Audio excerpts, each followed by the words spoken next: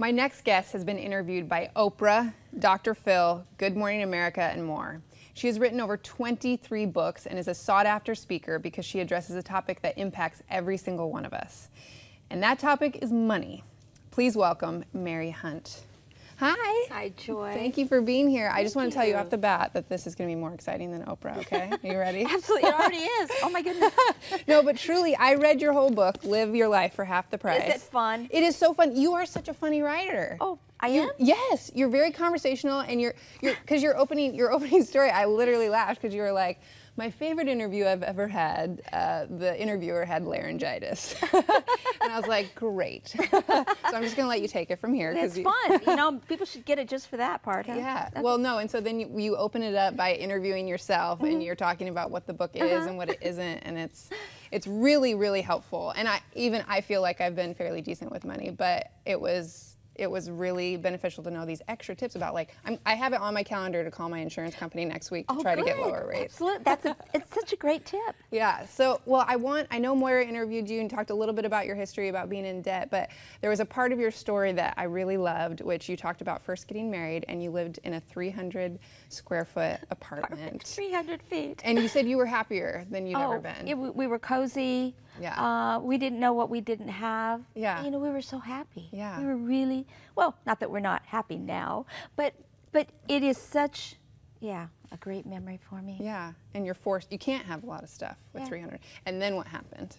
Well, I got introduced to credit cards. Yeah. You know? And you went up to $100,000. Oh my goodness. You know, how long do we have? Yeah, I know, seriously. I'm going to ignore the clock, so we're just going to keep going. One card became 4, became 12, became 16, and something went off in my head and said that I could have everything I wanted now, and I could pay for it later. Yeah. And that is exactly what the consumer credit industry wanted me and everyone in sound of my voice. Yeah. I'm very passionate about this. I'm telling you something. Yeah. This has ruined many, many people. Yeah. It ruined me for a period of time. And I got to tell you, Joy, a lot of people don't recover from it. Totally, but you did, and you racked up $100,000 in debt, and then it took you 13 years. You didn't file for bankruptcy, though. You worked hard. We didn't. We were too embarrassed, and honestly, I didn't even know about it. I mean, that's how ignorant I was. Yeah, yeah. But it was embarrassing, too shameful. So you got out of debt, but this book isn't just for people who are in debt. You talk about that, but it's also for people who are good with their money, but you teach them how they can go from being spenders to savers. Here's the principle. Yeah. It's the money we don't spend. Yeah. That gives us the freedom to live the life we love. Yes. Okay, isn't that what everyone wants? To live a life that they love. Yeah. I mean, I don't want to be poverty-stricken. Yeah. I don't want to be so frugal that I never have a new outfit. Totally. No, I want a life that I love. And the principle is that you have to learn how to manage the money well that you have and never, ever spend all that you have.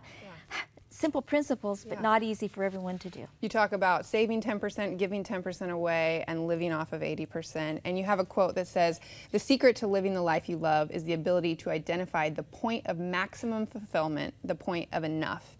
And you even talk about higher income does not equal better life. Talk about that. You know, more money that will bring us happiness up to a certain point. Like people who are desperately in poverty, for them to have more money really does make their life better. Yeah. But it's true. You come to a certain point. They've done research, right? Absolutely. A certain income, then it starts to go. This is maximum fulfillment. So more after that, like 3 pairs of shoes, great, maximum fulfillment. 43 pairs of shoes doesn't make it any better. It makes it more cumbersome. Yeah. You know, and then you just can't get enough. And you've got this whole thing going on. Oh, I've been there. Know what it's like. Well, and so again, like even for people who feel like they do know some things or feel like, well, I can figure this out, you know, I've been okay with my money. You have so many practical tips in this book, and one of the things you're saying, okay, well, some people might say, well, I got a little bit of debt. Maybe if I just get a raise at work, I'll be able to get out of debt. Yeah. But I love that you broke down. For someone that might say, hey, I would like a raise, and then they get a $5,000 raise, then the pitfalls that they could go into. So break that down for us. Well, the first thing is that you think, oh, I'm rich. Yeah. You know, I'll get a new car. Yeah. I mean, that's what I did. I get $5,000, so I've got a down payment, down payment on a car. Yeah. So you get more bills. Yes. You know.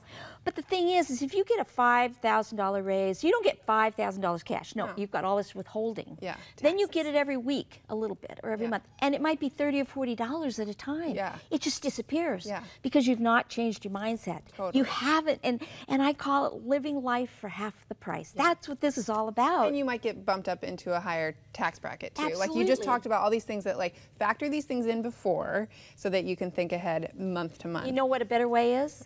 Reduce your expenses. That's so much better yes. than getting a raise. Yeah. It doesn't sound right, but I know it is absolutely true. Well, and you give so many practical tips. I mean, you don't say get rid of credit cards altogether. You talk about how to have a credit card, what's the necessity for it, and what absolutely. kind to get.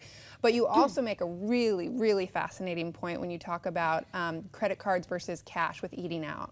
Talk about that. Oh, my goodness. Well, just think how we think. Yeah. If you know you're going to pay for anything, yeah. a meal, a shopping trip with a credit card, yeah. it's human nature. We do not pay attention to the price. Yes. We just don't. Yeah. The credit card companies know this yeah. and they want us to use the cards. Yeah. Now, if you go into that restaurant, you've only got $40 cash. Yeah. You got 3 kids with you. Yeah. And I found, you know, you think about all it. of a sudden, my goodness, you're thinking. Yeah. You're adding up in your mind. You're keeping it down. Yeah. You're eating. You're spending a whole different way. Totally. You're engaged. Yeah. Well, and that's what, and it's like maybe you think, well, okay, we're not going to get the dessert or we're not going to get the sodas. You know, you're right. just more aware. Exactly. Yeah. Now, statistically, we can prove this. Yeah. People on average spend 30% more with a when credit they're card. doing it on plastic, even a debit card. Yeah. Because You just all don't of a see it. sudden, it's not a big deal. Yeah. You know? Oh, it's so good. You also have 10 simple rules of personal finance, and I know we can't go through all 10, even though I would like to. But I want to just ask you, what's your favorite of those principles? Joy, you make me choose. Yeah, I know. I You're have like, to I love choose them all. like children between my children. Well, I would say the one that is so important because without it, nothing else can, the other 10 can't happen, Yeah. is that you've got to know where your money goes. Yeah. Now, that sounds so simple, Yeah. but so many people have no idea where the money No. goes. They just spend it, it leaks out of their lives, it's gone, they don't Yeah. know where it goes. So that's where it starts. Yeah. Know where every single dollar goes. Yeah. Well, I know we just have a little bit of time left, but I have so many friends that are buying houses right now. That's kind of the stage that my peers are in. And you have an entire chapter on home ownership. But if you could just tell the people right now, just a few things for people who are looking to buy houses and then some of the misconceptions about refinancing your mortgage. Yes. Well, first of all, buying a home, never ever, I have all these rules. These Yeah. never ever. Don't ever let a lender or a broker or a realtor tell you how much house you can afford. Okay. You know, they're going to want to do that, and they're Yeah. going to want to get you up into the biggest one possible. Don't do that. No matter Now, how nice they are, they right. might be nice people, but they are doing their and don't job. tell them get a 30-year mortgage or Yeah. no, you decide for yourself. I teach you how to do this. Yes. I'd rather see you get a house way lower than what they say you can afford. Yeah. And pay it off in 5 years. Then sell it and parlay it into another. That's I love. So you talk about, like, let's say you figure out, oh, I can afford this type of house, but get a house that's half that size as your starter house, Right. and then make payments on it like you got the big house. That's exactly. Then Oh, you can, you're so good. Oh no, I was You're a so excited. fantastic student. I love it. Well, it's so easy to read. It's not Oh, something, because thank I think a you. lot of people are like, I don't understand finance, so I just want to stick my head in the sand. You write very conversationally and it's just, I love it. And you also give really great tips on how to communicate with people when you're bartering, because you say there, you talk about how many places you can negotiate on things, from furniture to car buying. There's some people who think that's just not my personality, but you teach people how to do it in a really artful way. And it's a simple question. It's so easy. Yeah. Like, say you're the clerk at the dress shop, and I find a dress I really like. It's on sale, half off. It's got a busted button. Oh yeah. You know what? This button is broken.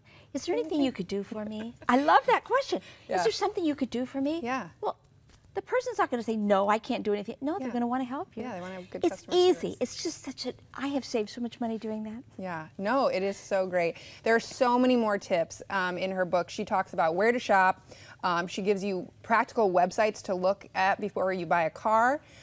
She talks to you about how to negotiate cell phone bills. She, on her website, has online budgeting tools, but also gives other, I love that you point people to other budgeting sites. It's really kind of you. Yes. You give vacation ideas.